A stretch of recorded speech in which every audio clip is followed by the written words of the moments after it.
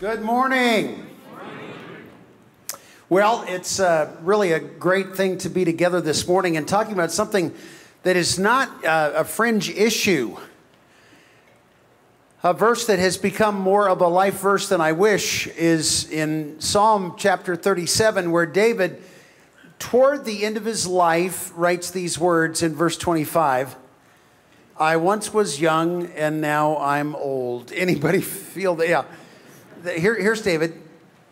The vantage point of wisdom looking back on my life, here's what he said. I've never seen the righteous going hungry or their seed, their children, begging bread. He's always generous and lends freely. His children will be a blessing. Friends, this weekend of conversation about generosity is not a tangential issue, because when David says righteousness, now don't be put off by a Sunday school word that doesn't seem to fall into our normal conversation. Real simply, righteousness is doing the right thing. And God always does the right thing. And when we read the scriptures and discover the big picture of life, even higher than the Bible at 30,000 feet, the span of history says God always does the right thing, and since the garden, man always does the wrong thing. And so God invaded history through his son, the Lord Jesus, to make it possible for us to become the daughters and sons of God who could become like the Father and the Son in learning how to live doing the right thing. When we live doing the right thing, we are by definition righteous. And when we are doing the wrong thing, we're by definition failing to live up to the family model that is now within reach for us if we choose it. If you had to sit down and just kind of get a piece of paper and write down what are the top indicators of righteousness, I suspect that it's possible that our top of the list would not be the same as God's. When David, writing under the inspiration of the Holy Spirit to give us Psalm 37, answers that question, here's what he says. The number one indicator of righteousness, in my view, is generosity. The most memorized verse of the Bible, what do you think it is? I'm guessing John 3:16. God so loved that he gave. That's right. and here's what happened from there. The Father generously gave his Son, and then his Son generously gave his life. He said of himself, I've not come to be served, but to serve and to give my life as a ransom for many. God the Father, generous. God the Son, generous. We, the daughters and sons of God, who will we be? I want to think with you about that today, how to live rich now and how to be rich later. Let me think first with you about the pursuit for our lives. What are we here for? What is our life in toto supposed to be? A great source for that will be the Apostle Paul. I'm opening to Romans chapter 12.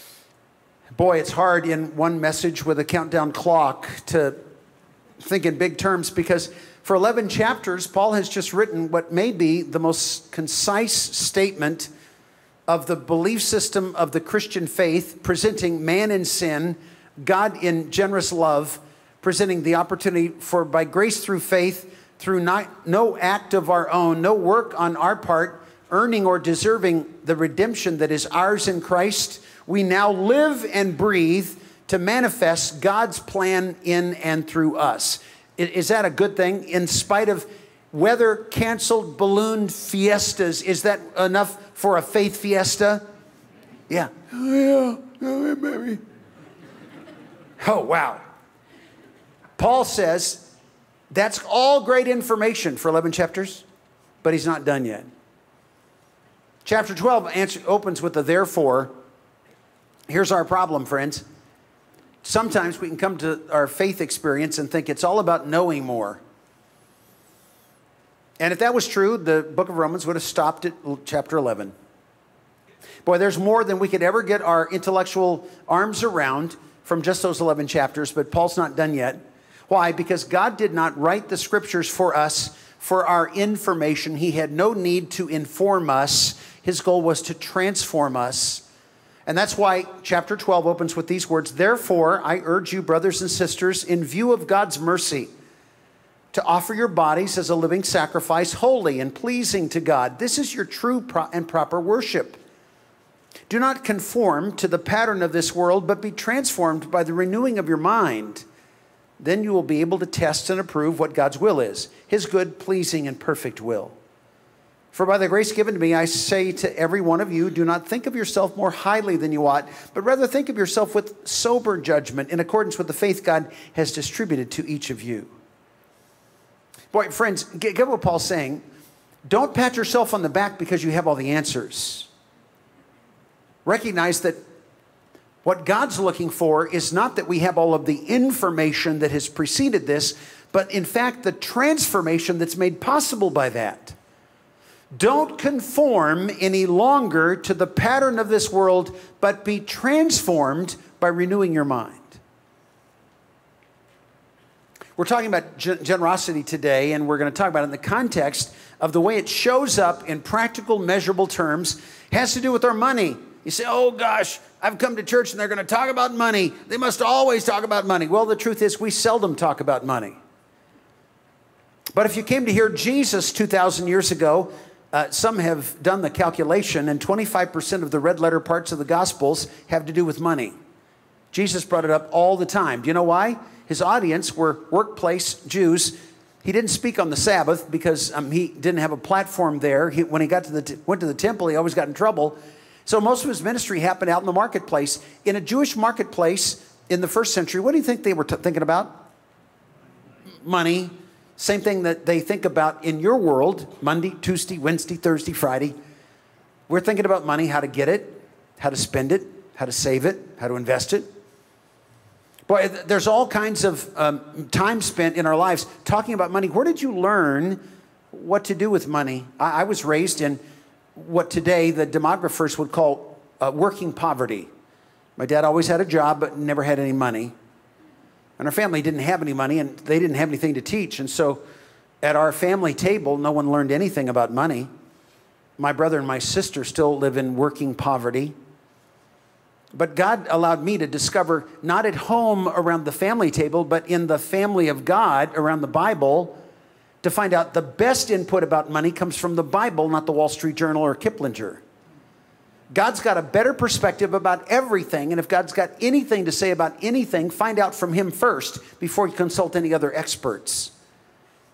Well, how are we doing with this money thing? The surveys are done almost annually, and here's the bottom line, and this is found through IRS reports. It's as true as the tax returns that come in. Judge that for yourself. But the average American gives 2% of what they make to charity. The average American Christian gives 2% of what they make to charity. The difference between us and people who don't have our faith is what we give to. But here's the tragedy. There's no calculated difference among people who confess to be Christians in America. There's no calculated difference between us and them. We are conformed to the pattern of this world as it regards generosity. God says, be transformed, be different, have such an incredibly better model that when the world sees you, they'll say they're not ordinary, they're extraordinary. And without any apology, that's our pursuit today. No better voice in that conversation than that of the Lord Jesus. And the first great address of his 3-year ministry is found in what we call the Sermon on the Mount. If you have a paper scripture with you, you can go to Matthew chapter 5. We're going to consult this a few times. Because in that Sermon on the Mount, Jesus laid it out very clearly. In verse 24, listen to what he said. No one can serve two masters. Either you'll hate the one and love the other, or you'll be devoted to the one and despise the other. You cannot serve both God and money. Some translations render money as mammon. He's not talking about the paper or coin in your pocket or purse. He's talking about money taking on a spiritual demeanor. Now, it's interesting that for 1,500 years, the Jews had lived in the Promised Land, and God, Jehovah, had asked them to worship him with faithfulness and fidelity. And whenever the Jews got off the bubble and fell into fallback and disrepute with God, they submitted to the worship of the Canaanites around them, which were the gods Baal and Asherah. Depicted in stone and wood. Stone is just stone and wood is just wood until you worship them. And when you worship them, they become de facto gods, little g gods. Not gods by nature, but gods by worship. You get the picture? They would worship the false gods rather than the true God. Here comes Jesus setting in motion the new covenant. And as he lays out the groundwork in the Sermon on the Mount, here's what he says. The competition is no longer between God and Baal and Asherah. That's the old days. Here are the new days. Who's the God of this age? It's mammon. It's no longer stone and wood. It's paper and ink. It's bills and coins. No man can serve two masters. Here's what Jesus says. Who's calling the shots in your life? God or money? When you come on the financial decisions of your life, is it God's direction that you follow? Or is money sort of setting the course, calling the shots, telling you when you can say yes and when you can say no? Wow, that's too practical. Let's move on. It's astounding that in that same passage, a few verses before, in chapter 5, verse 19, here's what the King of Heaven said. Therefore, anyone who sets aside one of the least of these commands and teaches others accordingly will be called least in the kingdom of heaven. But whoever practices and teaches these commands will be called great in the kingdom of heaven. Jesus was coming to declare that the kingdom of heaven was being disclosed, was being announced by his presence as the Messiah. His kingdom is now in formation. We pray in the Lord's Prayer, thy kingdom come. It hasn't come yet.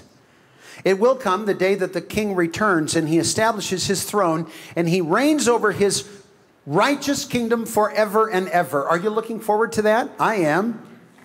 Until then, watch this.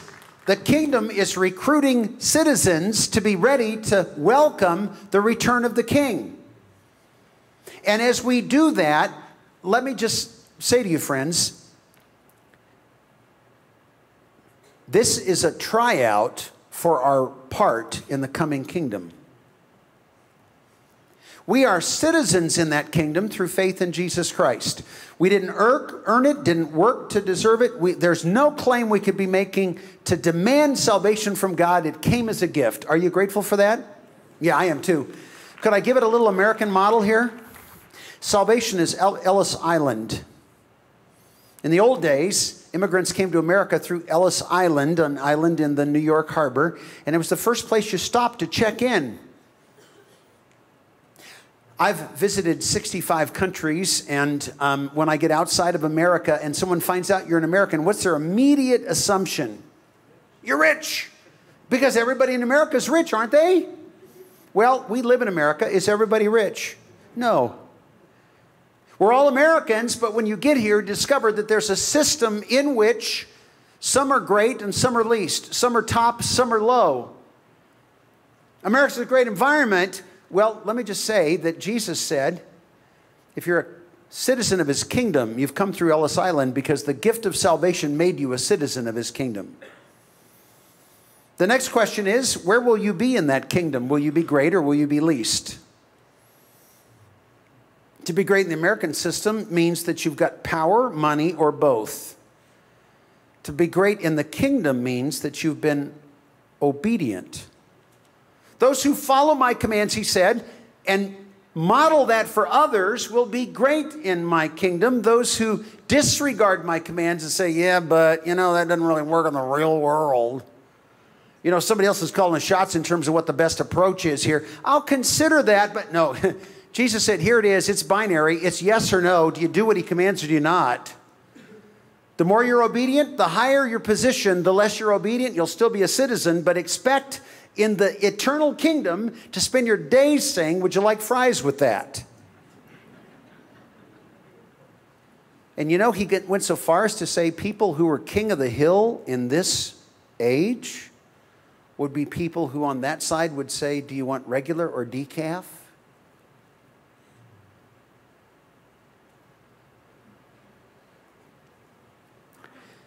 Boy, it brings to mind, and if you're there in Matthew 5, flip back about 8 pages to Malachi chapter 3. Malachi is a great finishing touch on the Old Testament. He's called a minor prophet. Don't call him that when you meet him.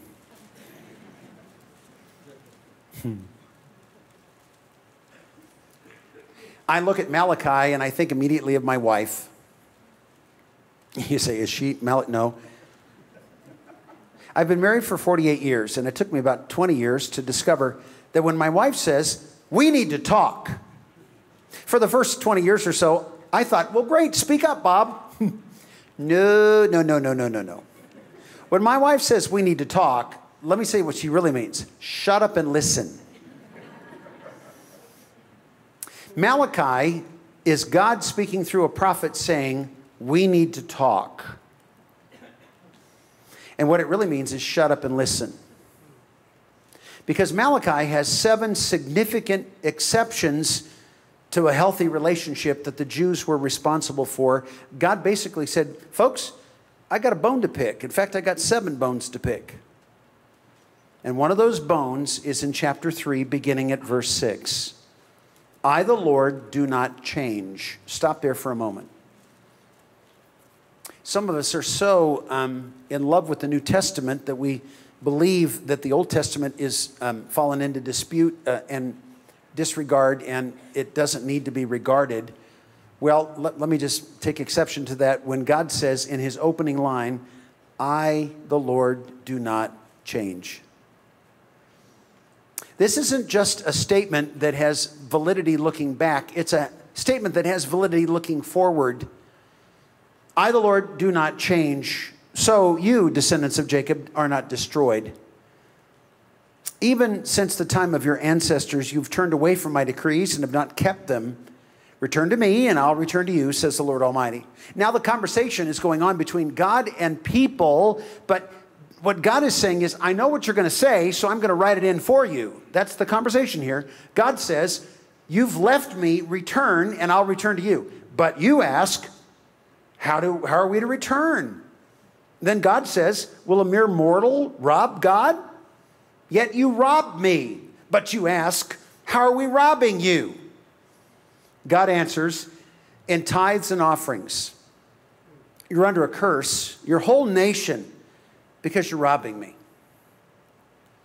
Now, it's important that we understand what Jesus would say in the Sermon on the Mount, what God is saying through Malachi, that they come together in a powerful way.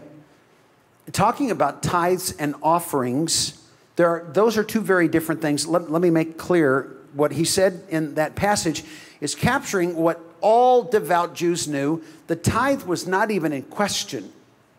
It was binding across all people, across all tribes, across all times. The tithe is the first 10%.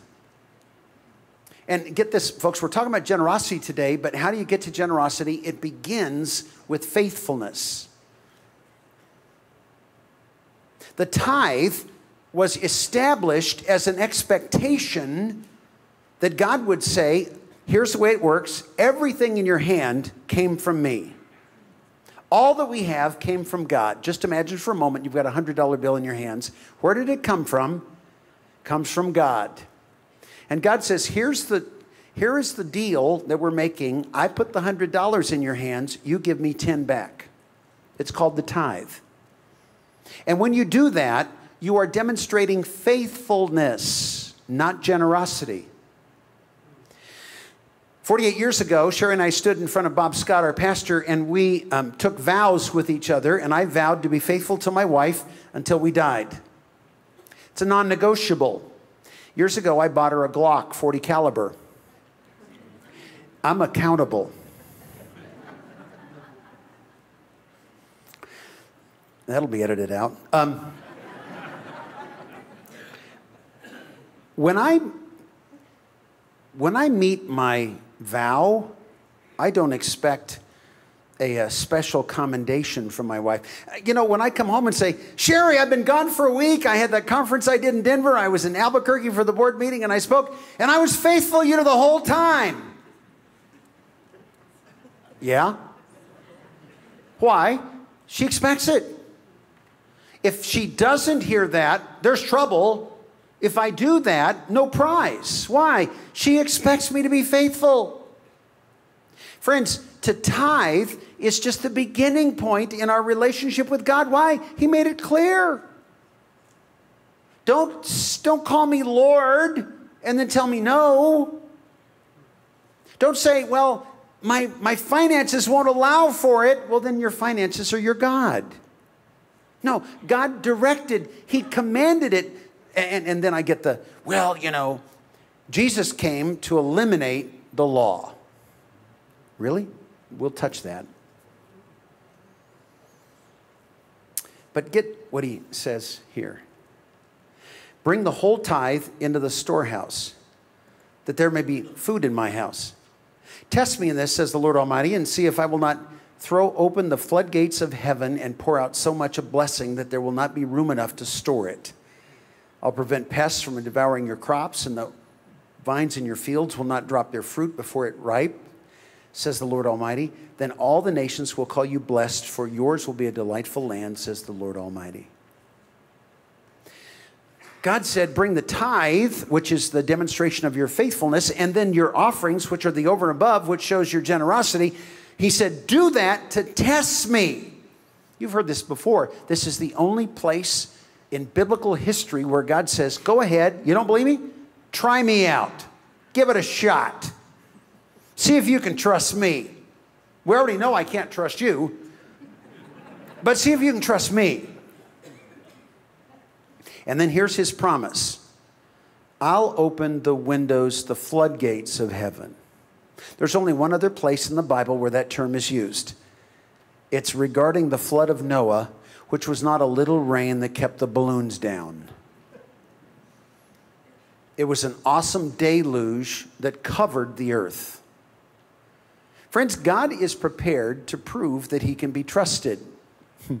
But he follows our proving that we can be trusted. You can't stare down heaven and say, you go first. Here's why. He already did. All that you have has come from God. Can he trust you? Boy, the process of becoming extraordinary begins with being informed. What we're hearing this morning, you won't hear on the outside. And friends, just know this, 24/7, we are deluged with messages about how to get rich, what we deserve, what we can spend, where we ought to save, what we could invest. We're deluged with messages everywhere we go about money. God says you better be informed about the real truth, which is it isn't yours, it's his. And his expectations are different than any counsel you'll get anywhere else. Be informed. Second, be faithful. What's the beginning step in your relationship with God? To be righteous, according to David in the scriptures, is to be generous. And to be generous requires first that you be faithful.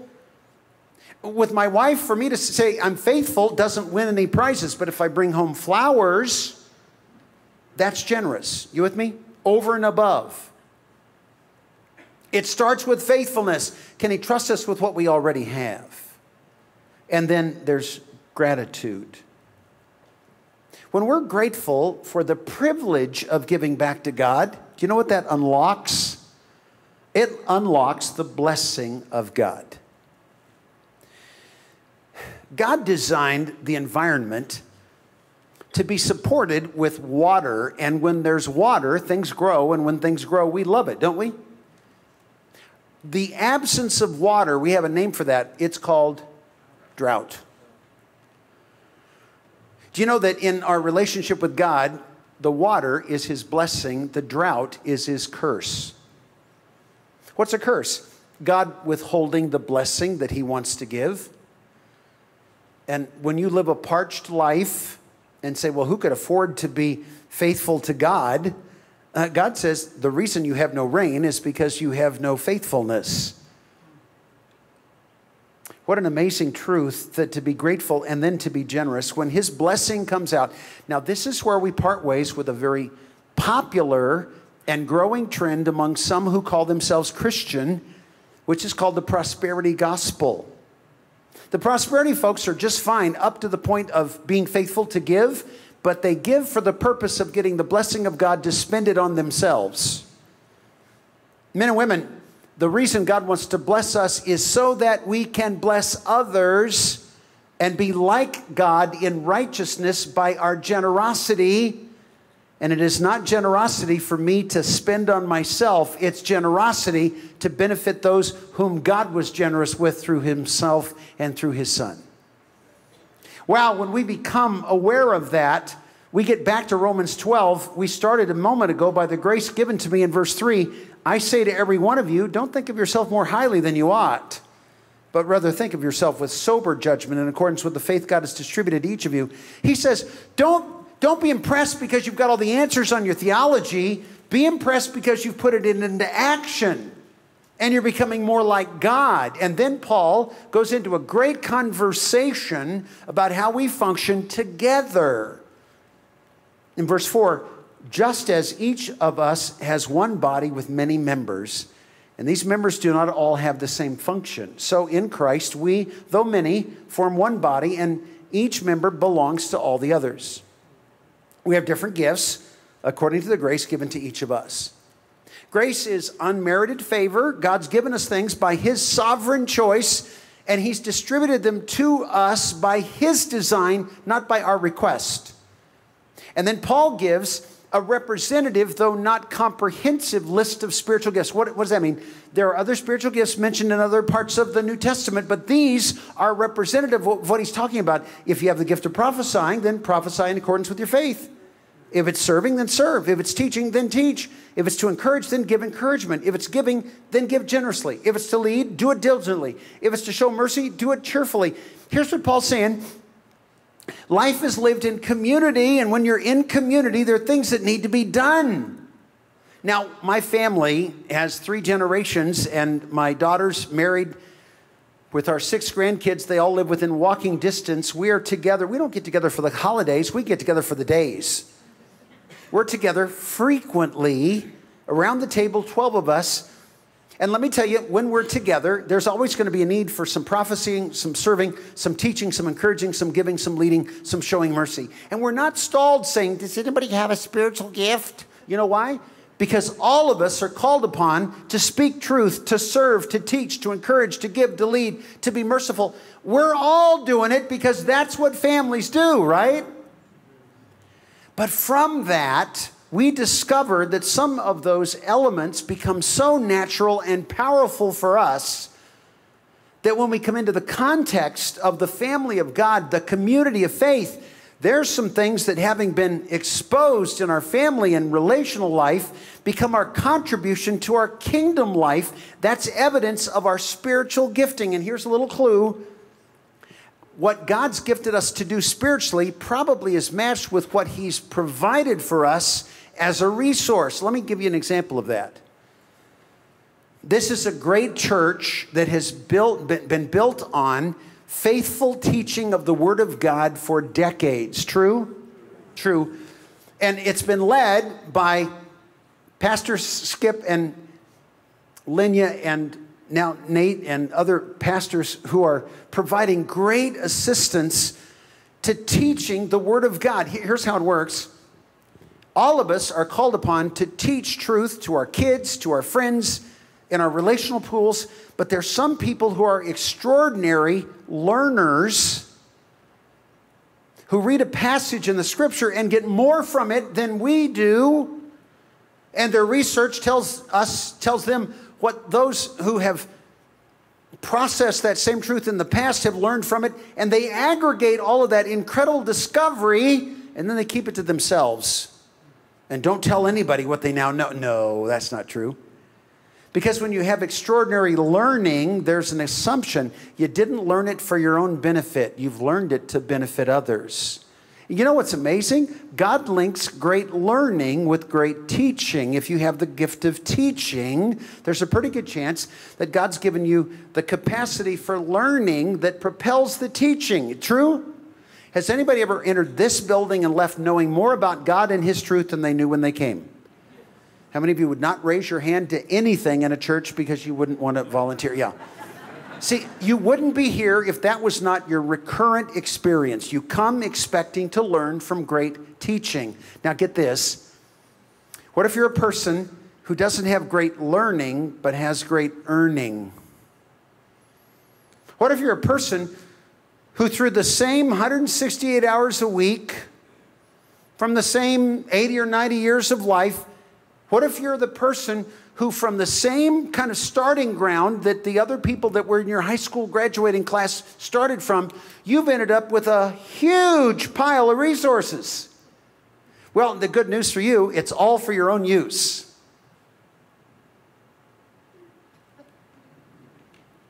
Can you imagine if Pastor Skip came out here on a Sunday morning and said, I learned some incredible things this week about God, and there's no way I'm going to tell you? We'd call him stingy. We'd call him anything but generous, wouldn't we? Here's how God works. He's given some people the capability to earn greatly. Why? Because He's given them the gift of giving.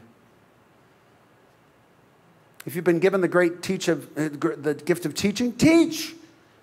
The gift of showing mercy, show mercy. The gift of prophecy, speak truth. The gift of giving, give generously. Why? That's where the third piece comes in. The pursuit, the process. Here's the projection. Why is all of this important? Hear the word of God, Matthew chapter 6, the words of Jesus in verse 19. Do not. He didn't say, you know, it might not be a good idea. No, He said, do not. What do you read from that? Don't. Yeah, me too. Do not store up for yourself treasures on earth, where moth and vermin destroy, and where thieves break in and steal, and the markets can drop 1,600 points in a week. Wait for it. But store up for yourselves treasures in heaven, where moth and vermin do not destroy, where thieves do not break in and steal. Why? Where your treasure is, your heart will be also. In my young and unbiblical days, I thought the offering was a place where you kissed your money goodbye. And you said goodbye forever. Put it in the envelope, have a moment of silence, but kiss it goodbye because it's gone. Boy, what an amazing truth that God wants us to know that the God of this world doesn't want us to believe. When you put something in the offering box, it's not kiss it goodbye, it's send it ahead. You're not saying goodbye forever, you're saying I'll see you later. Because that offering box is in fact heaven's ATM. You're not making a gift, you're making a deposit. And the account that you have in the bank of heaven will not be compromised ever. It will never be reduced in value. There will never be a moment where thieves will break in and take away what should have been yours but disappeared. It will be there, and in fact, heaven offers a 100 times return. Does your bank offer that today on savings? It's fascinating, that same voice, the Lord Jesus, a few months later in Luke chapter 16, says it with such unmistakable clarity that we have to be fools to walk away confused.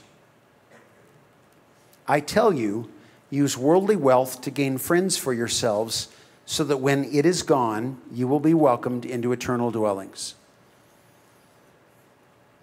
He said it simply. Let me reiterate what he's saying. Whatever worldly wealth we have is ours for a purpose. We are here temporarily. We will be in eternity permanently, right? I travel a lot, and when I travel abroad, always the question, are you going to exchange money here from your bank and get a lousy exchange rate?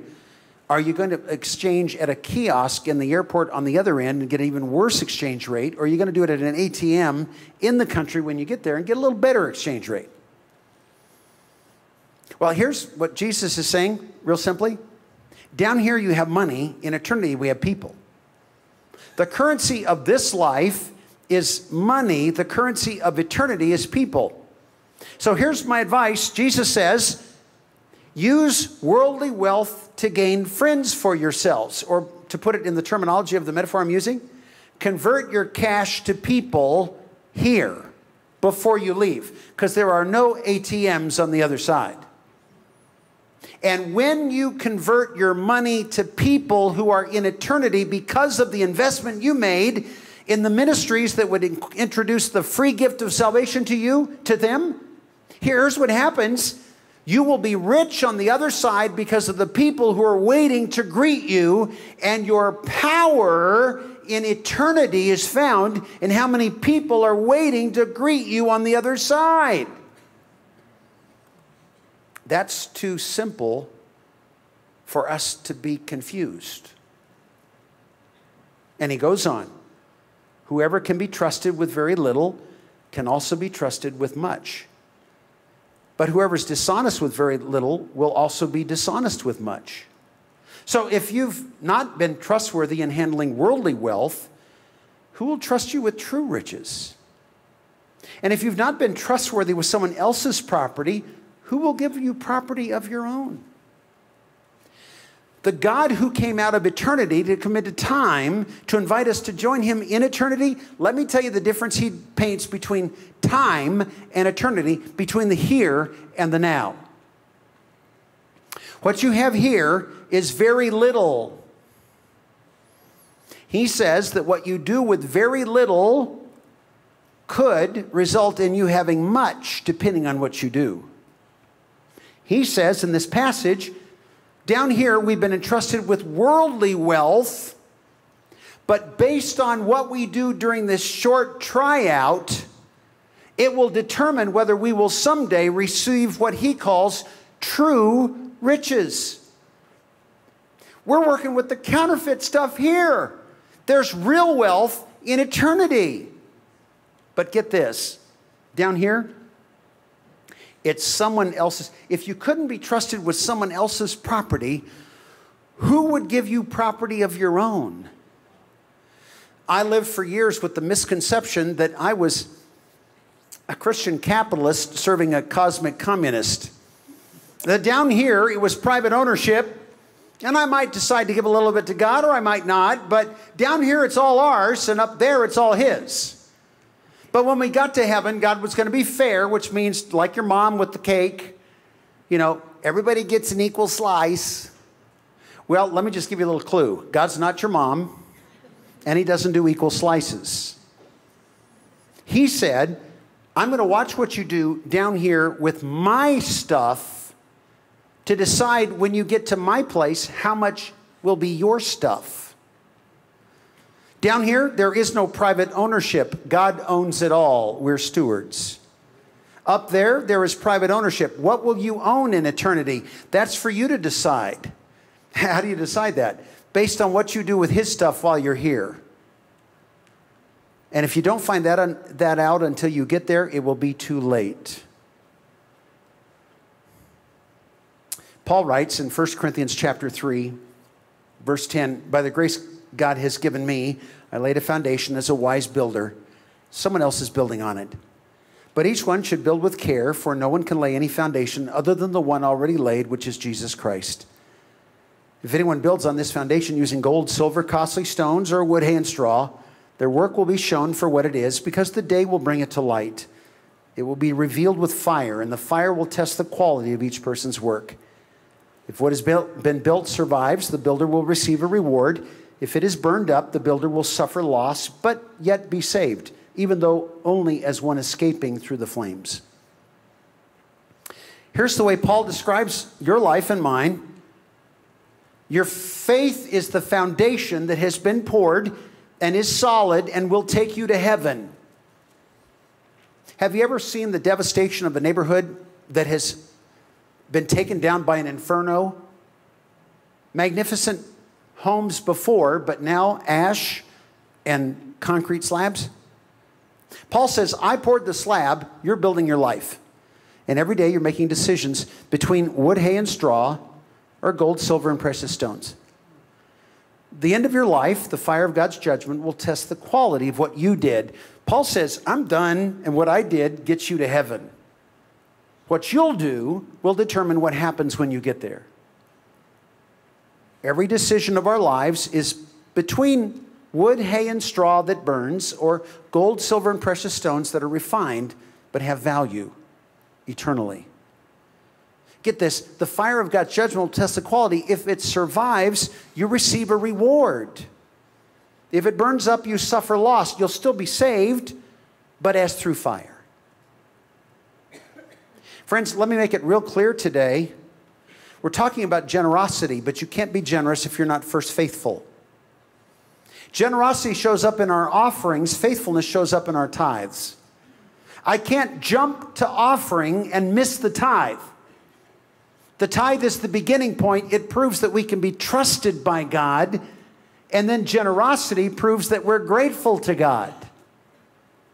Why would I even want to do that? Because the impact of that will be felt by me in eternity and the people who will be in eternity because the decisions that I made.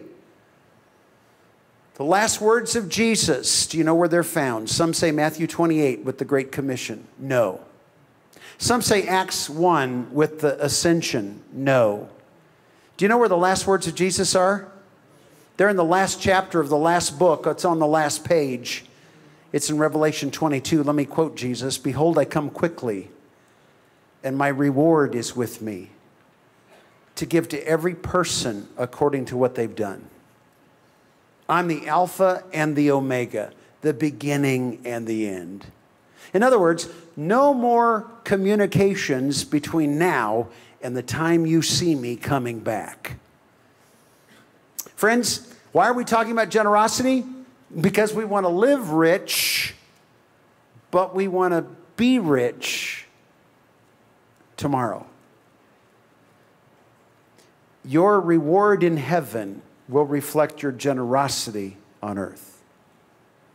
God, that is not the news we woke to in our culture. It's not the belief that frames the people who are ordinary Christians.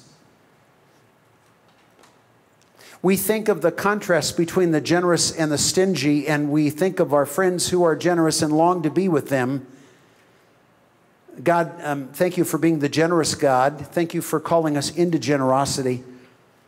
Thank you for giving us the model to follow. And thank you for the moments when we make the best decisions about reflecting the character of God in our generosity and believing that its impact benefits us today.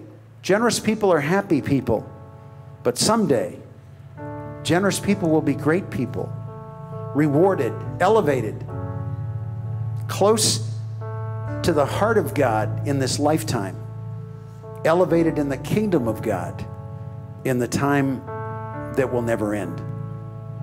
God, I pray for these, my friends in Albuquerque, that their generosity would make them extraordinary in their culture, in their community, and that from it you'll be glorified. In your great name we pray. Amen. We hope you enjoyed this special service from Calvary Church. We'd love to know how this message impacted you. Email us at mystory@calvarynm.church. And just a reminder, you can support this ministry with a financial gift at calvarynm.church/give. Thank you for joining us for this teaching from Calvary Church.